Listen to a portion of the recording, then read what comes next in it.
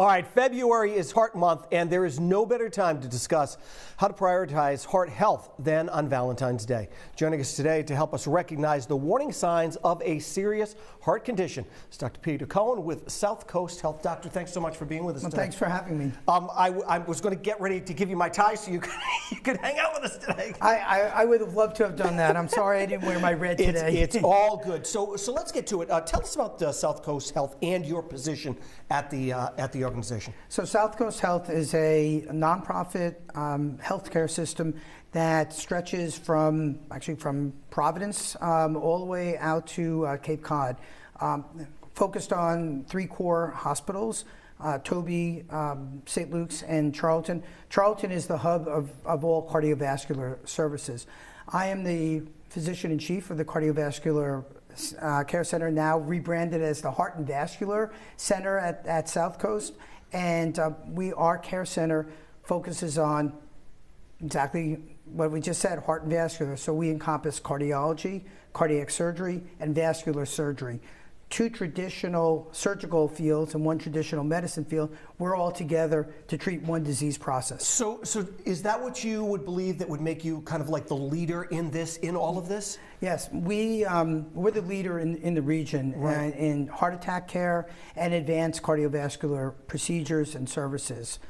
We have a dedicated cardiac cath lab that's been present for 30 years, but really doing high-end cardiovascular care for 20 years. We're doing cutting-edge cardiac interventions, right, including a unique procedure called lithotripsy, intravascular lithotripsy, which I think most people are familiar with lithotripsy. When you come in and get your kidney stone blasted, we can actually now go in with catheters and take arteries that are heavily calcified that traditionally you could not open up with just a balloon and a stent. It would require surgery. Now we can actually go in there and modify the calcium to enable stents to go in. This is pretty unique and been around for a couple of years, and we've been on the cutting edge of that technology. So we were talking before, and I know one of the things you really want to make sure that people know out there is the signs or the warning signs in case you are having a heart attack, and what to do immediately if you are. That's a great question. Yeah. And for a heart attack, what you want to look for is classic symptoms are chest pressure, heaviness, discomfort. A lot of people say pain. It's not always a classic sharp pain. It's more of a pressure, heaviness. It can be a pain. Right.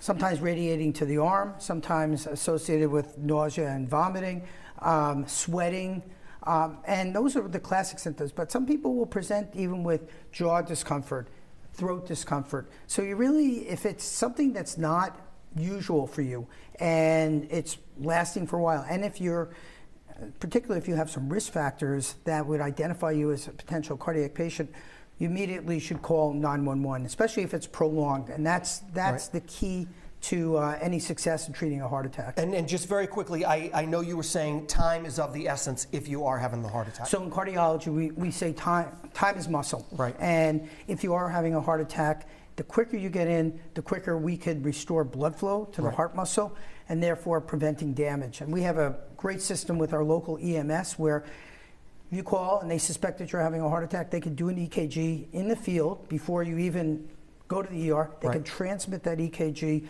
to our ER at Charlton.